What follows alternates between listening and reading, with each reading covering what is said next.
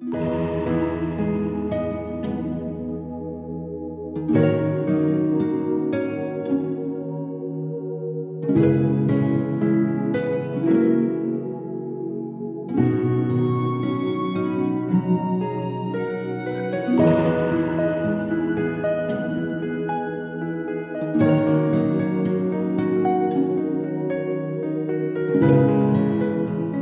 I'm Cherie Soria, and I am here today with Eric Schramm, who is the owner of Mendocino Mushrooms. And Mendocino Mushrooms is where we at Living Light get a lot of our mushrooms, especially the really wonderful gourmet mushrooms.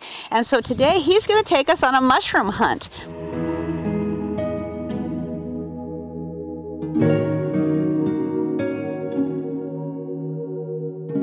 Greetings from the California coast, and thanks for joining us on Vegetarianism, the Noble Way of Living. Today, Chef Cherie Soria of Living Light Culinary Arts Institute takes us on a visit with Eric Schramm at the Mendocino Mushroom Company. Eric, who is the owner of this world-famous wild mushroom company and the author of the Mushroom Book, will show us the ins and outs and secrets of wild mushroom and huckleberry harvesting. I own Mendocino Mushrooms, which is North America's oldest wild mushroom company. For 30 years I've been harvesting from the forest, and 25 years ago I put on my card, forest use without abuse, because this is something, we're taking something from the forest without harming anything. We go out and we harvest a mushroom. It's like picking an apple from an apple tree. The mycelium is left alone in the ground, and so it'll come back year after year. Some myceliums in Europe they pick for 400 years. Wow, that's amazing. So it's been a lifetime achievement to dig and find these mushrooms that are back in the forest where no one ever goes sometimes. And you've discovered some mushrooms that are great for culinary purposes that nobody ever was using before, like the candy caps, for example. And a lot of our local chefs use them for things like creme brulee and desserts, and they're so good. That's why I love doing things like this, is because it's a chance to educate people about the wonderful things that come from the forest. And when you work with the forest like that, everybody wins. The forest wins, the people that pick them win, the people that eat them win. You know, the Japanese and Chinese have used medicinal mushrooms for 2,000 years. Tell us a little bit more about some of the kinds of mushrooms that you offer. I know you supply them to some of the best chefs in the world, I mean, from New York to California. Yeah, we start our season here with a local porcini. Of course, it's in Italy it's a porcini. Here locally it's called a gamboni. The only place in the world where they call this. And in the mountains it's called a bolete. And this is probably the king of all the mushrooms. It's called the king boletus. The chefs love them. We go from there to the chanterelle mushroom. Then we go to matsutake, which we ship to Japan, hedgehog, yellowfoot. I ship about 20 different species of mushrooms, about 60,000 pounds a year. Generally, there's tonnage of about 7 different species, the ones I mentioned.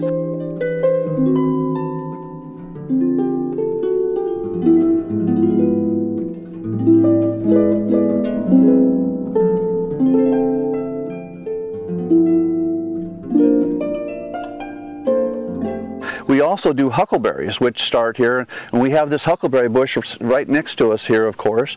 And the reason I have this property that I live on is because of the huckleberries. That there are hundreds of wild huckleberry bushes here that just thrive. And when I saw this, I said, I have to have this property, and worked hard to get it. And now this property produces about 500 pounds of little tiny huckleberries. These are a coastal huckleberry, not the big mountain huckleberry. And they're the most labor-intensive berry that exists in the world. And one of the great things about huckleberries that maybe a lot of people don't know is that they're actually higher in antioxidants by far than even blueberries, which are some of the high antioxidant berries. So they're really wonderful, and they're called different things in different places. Bilberries in Europe, I think. Yes. Yeah, and this is an area that is so rich in abundance of forest products. I'd like you to tell us a little bit about the Mendocino Mushroom Festival that we have here every year. We started this wonderful festival. I actually planted seeds for it 17 years ago, and 10 years ago it finally came together, and we have a week to 10 days of beautiful events, all featured around mushrooms. We have mushroom dinners. The mushroom world is so different in tasting. Most people don't understand that a chanterelle and a porcini and a morel or horn of plenty, the whole flavor gamut is incredible, and so many people don't understand that. One of the things that really makes my hackles rise is when somebody says, I hate mushrooms. Yeah, and as general as if they hate all mushrooms and they really only never tasted one. Yeah, and they've never tried the wild mushrooms that are just so incredibly flavorful. And delicate. Yeah, wonderful, and some of them are strong like the candy cap. But the Mushroom Festival features all these mushrooms, and the chefs will step forward and do that. We have walks that will teach you how to pick mushrooms. We have all kinds of events that where you will learn to cook mushrooms. And we at Living Light will be showing people how to prepare mushrooms without cooking, of course. That's true. And there are a lot of mushrooms that you can eat without cooking, although we recommend that people marinate the mushrooms in some kind of an acidulous broth or water of some kind, salted and acidulated, and that helps to kind of cook it without heat. But they are delicious. Especially, I really like your trumpet royales. Those they're incredible. Oh, they are so good. Well, I can't wait to go for a walk with you, and I brought my little basket. She's ready. We can go and pick some mushrooms. All right, we're off to the mushroom mines. Okay, let's go. If you're good, I'll show you, but you got to keep it a secret. Okay. All right. We won't tell anybody. Okay.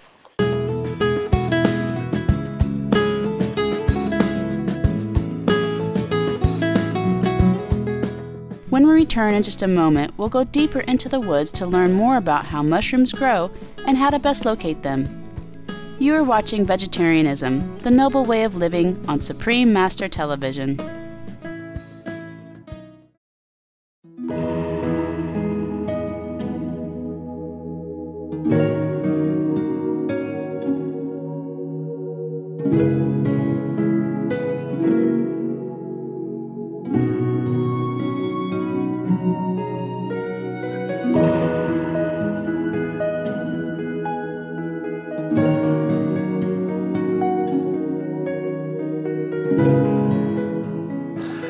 This is the way to one of my secret patches, and we have a nice little chanterelle patch that grows right in this area, and we've had enough fog that they're growing right now. Now these are the chanterelle mushrooms. Oh, look, how exciting. These are the beautiful little guys. You know, I think when you cook them, they have a taste like apricot with a bite. That nice little essence to them. But this is one, and you tell the chanterelle family because it has veins underneath rather than gills. The agaricus mushroom that you get at most stores has the gills. Yeah, so, that is a really different look. It has like a fold right in here normally. With and the smell is, again, like apricots. You go. They are wonderful. Now, these are pretty expensive mushrooms when you buy them in the market, aren't they? Yes, these can run anywhere from $10 to $30 a pound. And what I like is to get the price down lower so more people can try them. Of course. But because we're tied to nature, we only get what nature gives us. And so it's hard to know what rain's coming and where they're going to be coming at. The bloom basically starts up in Canada and moves its way down south, and we're the southern tip of this bloom. So that gives us a unique little perspective. David Aurora, who wrote Mushrooms Demystified, the great mushroom book, says that California has the largest chanterelles and the largest porcini, that if we're good, we'll be able to find some porcini today too. Oh, good. Yeah, so... Well, tell me, what's the best conditions for, like, what should we be thinking about weather-wise if we want to go out looking for mushrooms? Well, whether you like it or not, you have to be in rain gear and go out, because the more rain, the better. The mushrooms growing is controlled by the amount of moisture penetrating the earth and ground temperatures. So, like these chanterelles now, when we go looking for mushrooms, we don't look for mushrooms, we look for trees, because each mushroom that we pick has a symbiotic relationship with a tree. So these chanterelles right now are growing with these bull pine trees. I don't know if you can see them in the background here. Oh yeah. And they also grow with a Doug fir tree. And so this is the kind of habitat that they'll grow in. You know, I've been doing it so long now that I can tell people just to go to a certain spot and look on the other side of a log, and they'll go there and there'll be a nice porcini growing there. And they're amazed, say, how can you do that? Well, when you spend 30 years in the forest being in touch with these wonderful entities, then you learn that if there's one here, then there's one over there. And they're all tied together in a natural thing. It's part of the wonderful circle of life.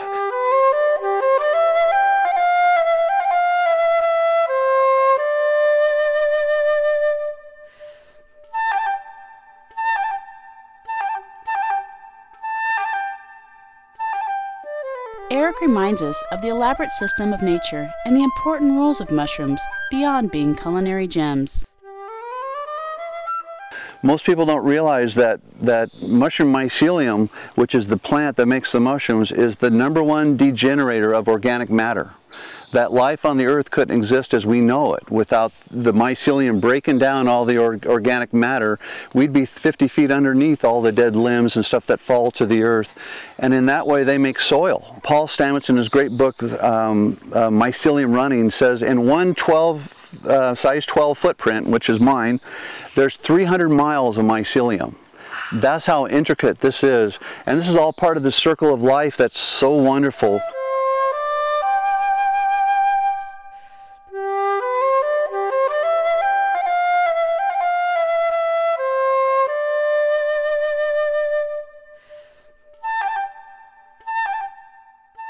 According to internationally renowned mycologist Paul Stamets, fungi, which contains the vegetative portion called mycelium, were the first organisms to come to land 1.3 billion years ago. They were a gateway species and helped to create soil. One of the wonderful stories I like to tell when I talk is about the truffle mushroom. Now the truffle mushroom spends its entire life underground, and it never comes up like these mushrooms to spread their spores. So nature in its wisdom has given it this powerful smell that humans love, so that the smell comes up and that the animals then will dig down and eat it. And then again, nature has given the truffle armored spores.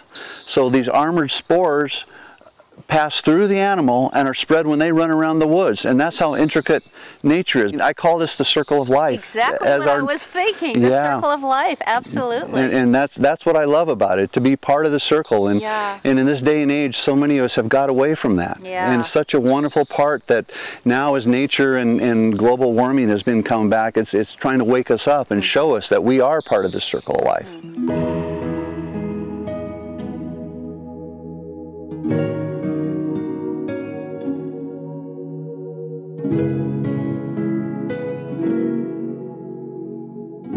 Come back and join us again tomorrow on this informative mushroom mining adventure in Mendocino County with Eric Schramm and Chef Cherie Soria. We'll hear more about the symbiotic relationship between trees and mushrooms, the ever-expanding mushroom, and how to harvest the most labor-intensive berry that exists in the world.